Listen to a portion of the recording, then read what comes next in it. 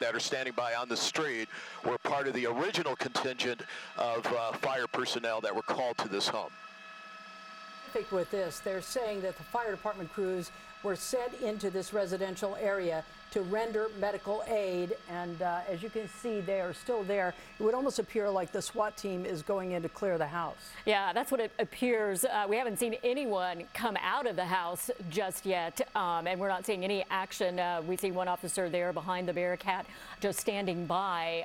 Just want to reiterate now, as we're all watching this together, that this is all because of something that happened earlier. A Riverside County Sheriff's deputy shot in some type of confrontation, possibly some sort of domestic situation, we're assuming, happening in this neighborhood at this house in Lake Elsinore. That officer has been taken to Inland Valley Hospital, and we're still waiting to hear any kind of a condition right now. We did have video coming in from the hospital, and Colleen, you were mentioning that the officers seemed rather frantic. Of course, they would be in any situation. They're wanting to know also how this officer is doing.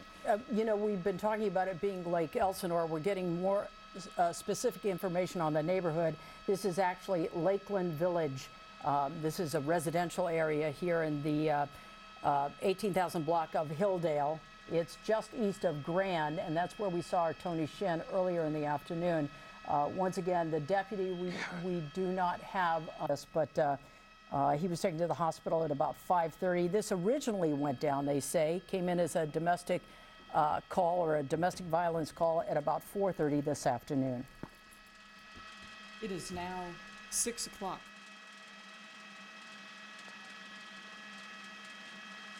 For us. But we want to get out to this breaking news. I believe we have Tony Shin available for us as well.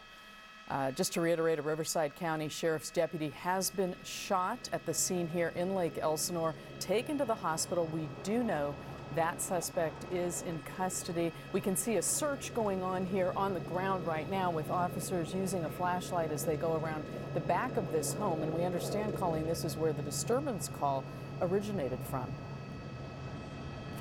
Roland, are you with us right now? I'm still here, Colleen.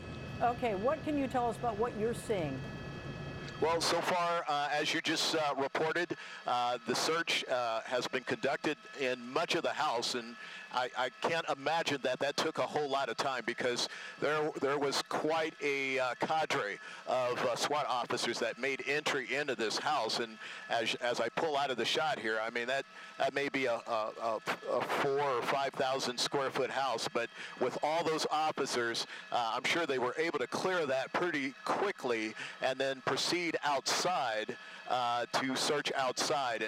And we just saw they were searching up underneath a tarp and some other materials that were up there. I'm see if I can brighten this shot up without losing any quality, but nonetheless, they are searching the perimeter of the house as well. I don't see any officers. Okay, there they are right there on the other side. And this looks to be like a boat or perhaps a trailer.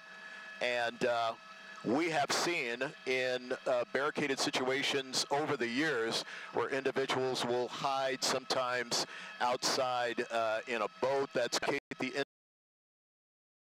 They're looking. Appreciate Tony Shin. You learned. Well, I haven't gotten a lot of information except for the fact that the staging area right now for law enforcement is right here at Lakeland Village School. Now, this is maybe a block away, just around the corner from where the actual shooting took place. I will tell you this, that I don't know if you can see in the distance, there are a lot of sheriff's deputies out here, also California Highway Patrol. This was a tremendous response by law enforcement all over Southern California, coming from all different directions. I think we have some video that maybe we can show you that I shot when I was actually heading south on the 15 at Clinton Keith Road. I had just gotten word from the assignment desk that there had been a deputy-involved shooting nearby, so I was stuck at that intersection because CHP as well as Riverside County Sheriff's deputies, they basically blocked off that road.